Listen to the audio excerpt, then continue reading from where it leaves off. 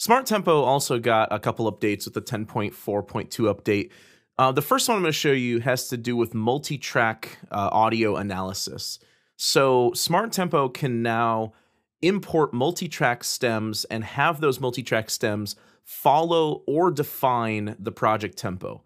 So Smart Tempo can now analyze tempo data across multi-track recordings. So right now my Smart Tempo is set to keep project tempo. And if I import some stems that are a different tempo than my session, right now my session is 138. These are loops that were recorded at 120 BPM. So let's pull these in. I'll just say create new tracks. And watch what happens. I'm going to play this with the metronome.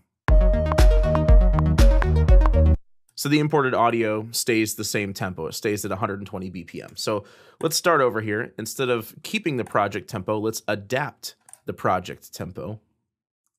So I'll import those stems again. Create new tracks.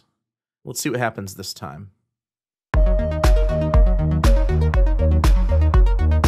Now the metronome now matches up because the session tempo, the project tempo, was adapted from the loops. So Logic was able to analyze the tempo information of all of those loops and come up with a tempo of 120 and adjust the project tempo. Now, let's say you want to do the opposite. Let's say that you want the stems to adapt to the project tempo as opposed to the project adapting to the stems tempo. So let's give this a shot. What I'll do is just click here, go down to Smart Tempo Project Settings, and right here it says Set Imported Audio Files to, I'm just going to say On. And you can also do this for new recordings as well. And then I'll make sure to change this to Keep Project Tempo. And then I'll drag in those stems again, create new tracks.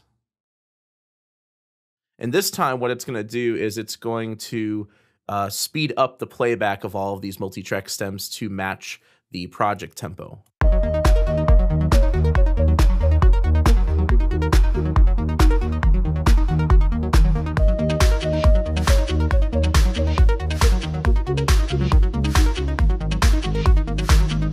So this is incredibly useful and makes it a lot easier to import whole loop libraries and play around with them and use them no matter what the tempo of the original loops was.